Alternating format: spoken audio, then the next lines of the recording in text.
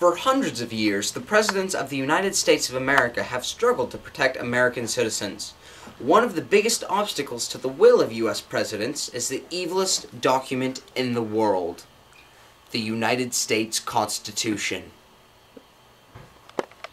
The document, first put into use on March 4th, 1789, contains many alarming provisions that restrict the war on terror.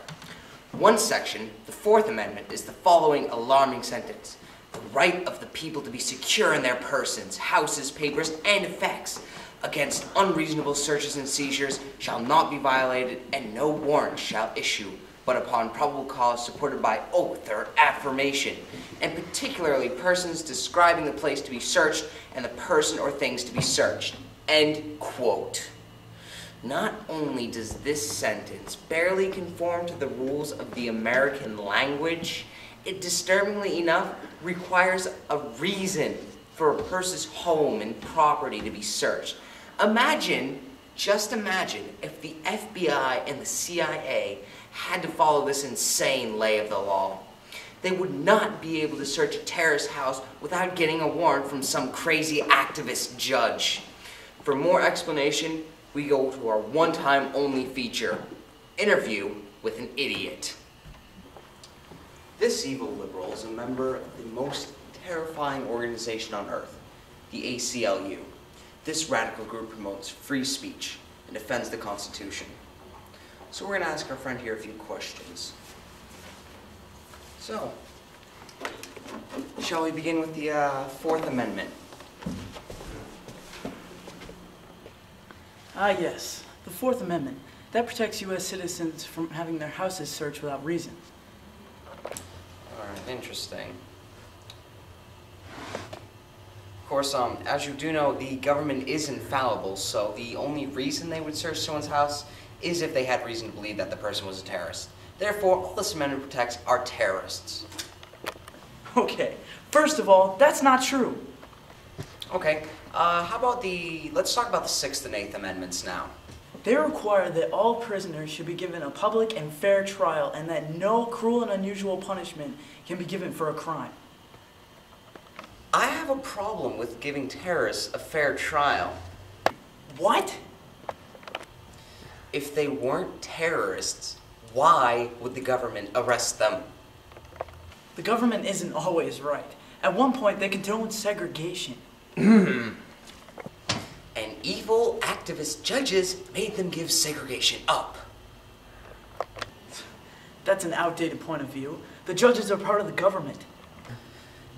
The government only has one branch. That's the executive branch.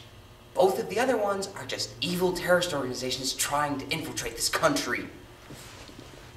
The other branches were laid out in the Constitution. Another terrorist document.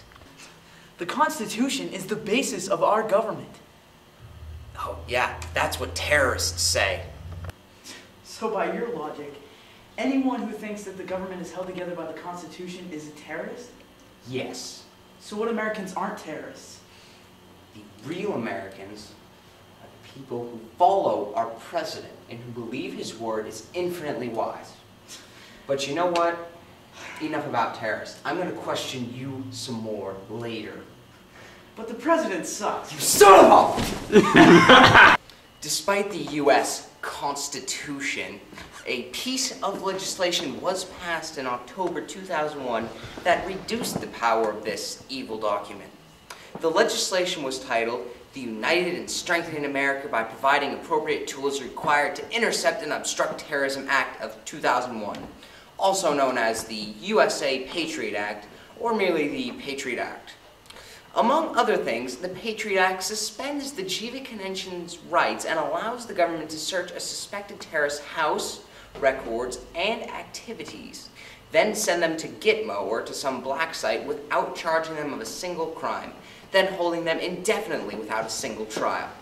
In case you didn't know, a black site is a prison where terrorists are held in foreign countries without torture laws and are tortured in order to get information to protect Americans like you and me from terrorists. Let's find out what some crazy terrorists think about the Patriot Act. Now, the Patriot Act It protects Americans from terrorists. What do you think about it? In 1774, when America was ruled by Great Britain, the British Parliament passed the Coercive Acts. These acts, among other things, allowed the government to search people's homes without reason. This was called the Intolerable Acts by the colonists. These days, the government passes similar laws, and not only are they not repealed, they're called the PATRIOT Act. There is a difference. Instead of being enforced by some evil government across the ocean, our brave United States government enforces them. I don't see the difference. I've had just about enough of this. Let's go to a music video supporting the Patriot Act and protesting that evil Constitution.